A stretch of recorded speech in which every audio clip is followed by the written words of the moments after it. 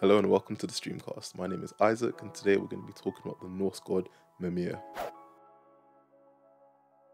Unlike the previous episode, we'll be going over his role in God of War and the aspects of his character taken from Norse mythology. A Midsummer Night's Dream is a play written by Shakespeare. It involves a mysterious fairy who serves the fairy king Oberon. In one timeline, said fairy travels to Midland where he meets the Black Swordsman Guts. In another timeline, he travels to Midgard where he meets Odin. Berserk is a dark world devoid of happiness for the most part, with a protagonist that is constantly fighting against causality. So I think it's safe to say that Midgard is the preferred choice.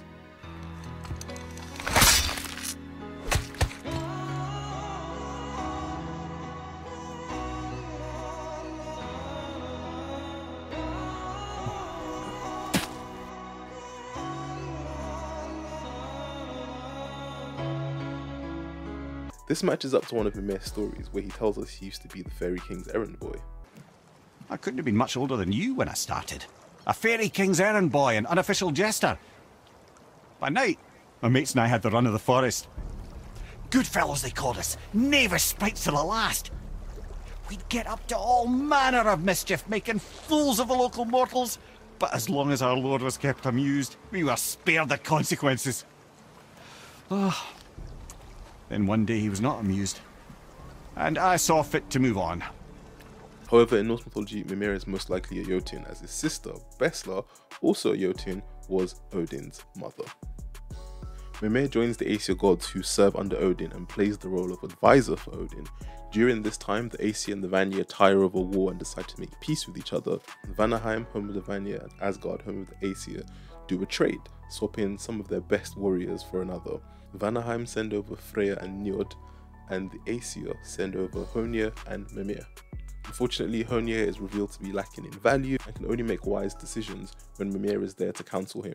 The Vanir feel like they have been cheated, so cut Mimir's head off and send it back to Asgard. Odin, a known hoarder of knowledge, doesn't want to lose Mimir's wisdom, so rubs herbs on Mimir's severed head and chants incantations on it to prevent it from rotting, keeping Mimir somewhat alive. When we first meet Mimir, he's encased within a tree in front of the last known portal to Jotunheim, telling Odin's sons and Balder to leave in a not so polite fashion. Your father won't let me go, Balder, and he won't let you kill me. You have nothing to offer me, so take your questions, take your threats, take these two worthless wankers, and piss off! Now, while Odin won't let Mimir be killed, Kratos doesn't much care for Odin and lops off Mimir's head at Mimir's request, of course. Kratos is not a monster. Gods on high, save me from this barbarian! Please! Please! No. No!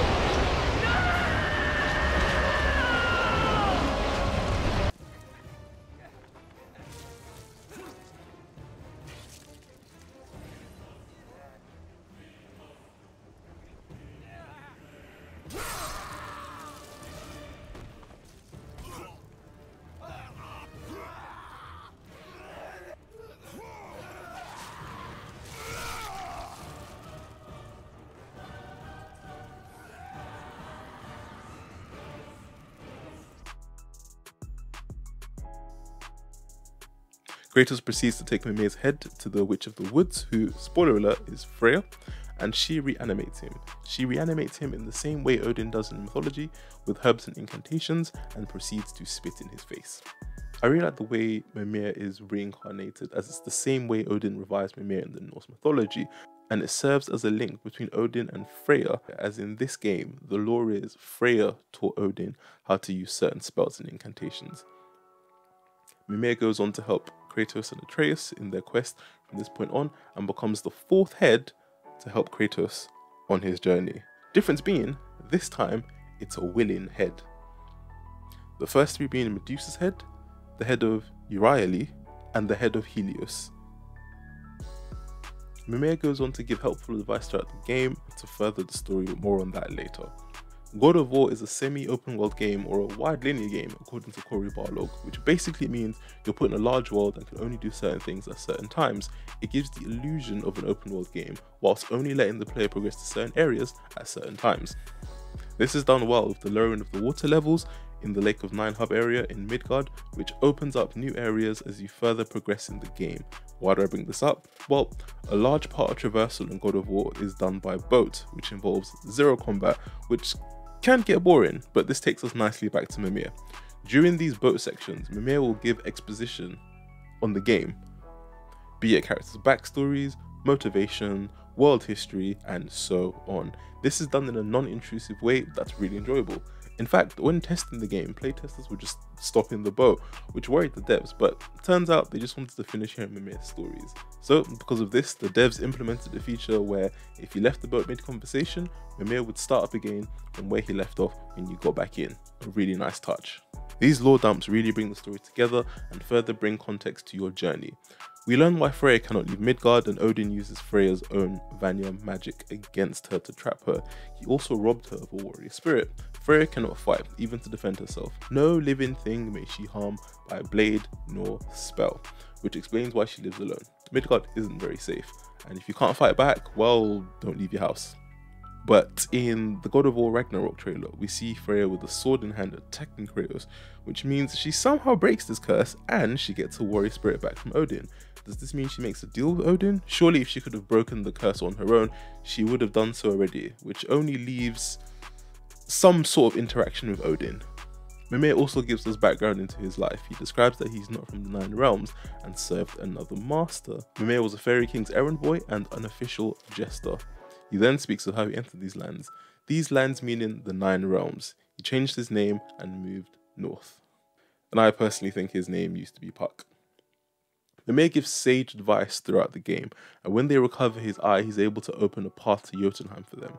Mimir is instrumental to our journey as he not only leads us in the right direction and offers great counsel, like when he instructs Kratos to tell Atreus about the boy's true nature, he's also quite literally the key to get to Jotunheim. Due to Mimir being trusted by the giants, he's given Bifrost crystal eyes that allow him to travel to Jotunheim, which in turn allows Kratos and Atreus to spread Faye's ashes. However, the story may not have gone so smoothly. Before the procedure, he drank 16 cups of ale to stop the transplant from being painful. Drank so much in fact that he almost convinced them to plant them in his nipples during his inebriation. So remember, drink responsibly before surgery. Actually, maybe don't drink at all before surgery. I'm gonna keep this section super short because I only got one thing to say, but at the end of the game, Brocken Sindri, and I quote, take an uncomfortable number of measurements when looking after Mimir's head at the end of the game. Could they be making him an artificial body? Be pretty interesting to see. And you have to remember that Mimir is also a god, so if he gets an artificial body, you know, he might become a really powerful ally to fight along with. Although, judging from the trailer where we see him on a little headstand reading a book, I don't see that happening. But I thought it was an interesting little line. Thanks for watching. Please feel free to leave a like. If you did like, why not consider subscribing? And, you know, leave any comments on, you know, any gods you'd like to see us cover next. That's all from me. Have a nice day, guys.